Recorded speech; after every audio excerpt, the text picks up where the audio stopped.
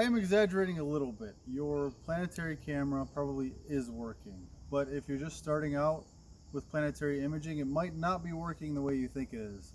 You can't just buy a planetary camera, stick it in a telescope, and take great pictures of planets. There are a few things you need to know. I'm going to link to a video, a lecture that Damian Peach gave. He is the god of planetary imaging. Well, he gave a great lecture that covers a lot of things, and there's a ton of information out there, so do some homework. But today we're going to talk about one specific aspect that a lot of people don't know, and that is your planetary camera. If you buy a color planetary camera or even monochrome, also they're like this, they're sensitive beyond the visual spectrum. They will pick up near infrared and ultraviolet light. So a lot of people don't know that you need filters to use it at all. You need a filter in there. You either have to just pick up near IR or just your RGB filters or just UV. I think Venus is good in UV, but you need filters in there. And all I'm going to do tonight is take some video of I'm going to get an image of probably Jupiter with and without filters, so you can see what a difference even just an IR UV cut filter makes. And there's a lot of things you need. You'll also need an atmospheric dispersion corrector. That's this little doohickey right here. It's got prisms in it that counteract the some of the horrible things that the atmosphere does to the light that's coming in. Probably want some kind of Barlow. I've got a 2.5 times power mate here, and then I've got the ASI224MC, and you know, there's a lot of pieces involved, even to even just, you know, your basic planetary image. There's a lot of stuff you have to have going right. One thing in that video that I just referenced, Damian Peach, he mentioned you need perfect collimation, and that reminded me that I've never actually dialed my collimation in because I'm just a lazy, terrible person. But so tonight I'm gonna go and really try to zone in on my collimation. Hopefully we get some good seeing, and then I'll be able to shoot some images with and without. It's like a $40 IR cut filter, so you can see how big of a difference that makes, mainly in the color, but even in some detail. So we'll wait for it to get dark, and we'll see you there. Alright, just finished shooting the videos. I did a few with the naked sensor, a few with the IR cut, and a few with an infrared filter, the Pro Planet 742 from Astronomic. It lets everything beyond 742 millimeters in.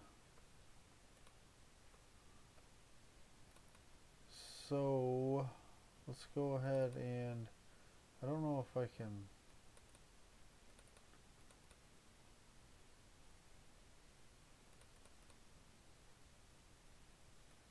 Let's do the no filter first.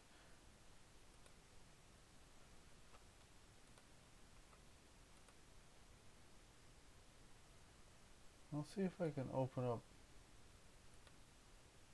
more.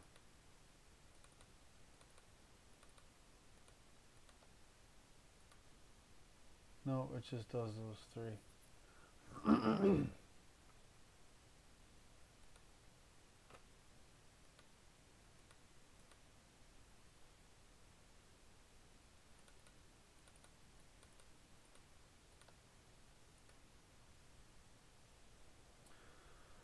Okay.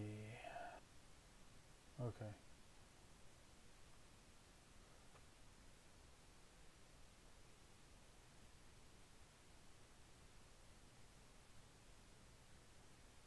Usually a good idea, but we're not going to do that.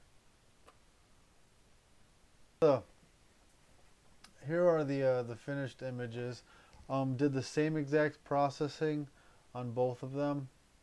On the left here, we have, this is the image with the IR UV cut filter, and on the right, this is without. Now, I am surprised at the detail level. I really thought it was going to be a clear winner with the cut filter on the sharpness, but my seeing is so bad that it could have just been a trick of the seeing. And you know, my seeing is probably not to the level where you will notice the sharpness in cutting out the infrared and UV. I'm thinking that's what the issue is, because you know, as far as the detail level goes, they're basically dead ringers. I mean, maybe there's even some spots in the without the cut filter that might look a little better. So you know, maybe just a trick of the seeing. The big takeaway is the color and contrast.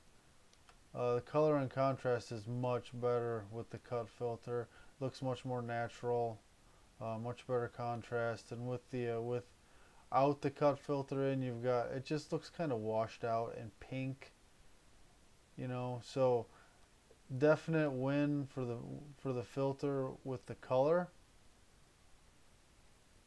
So yeah, that's the big takeaway. And you know, like I said, the seeing is so bad right now. Jupiter's only 24 degrees over the horizon for this, and it was very wavy. It looked like I was looking at it underwater, you know, and somebody kept hitting the surface of the water. So yeah, not very good seeing, not ideal test conditions, but it's a, you know, for $40, it's a definite win in the color and contrast category. So yeah, I'm gonna say it's worth it. Holy smokes, I'm tired. So yeah, that's that test. I will call that concluded. Surprising on the detail, but not unexpected win for the color and contrast.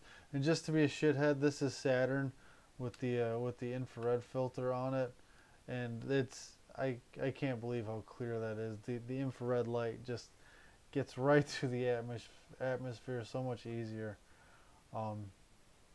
This was with the Astronomic Pro Planet 742. It lets all the wavelengths over 742 millimeters.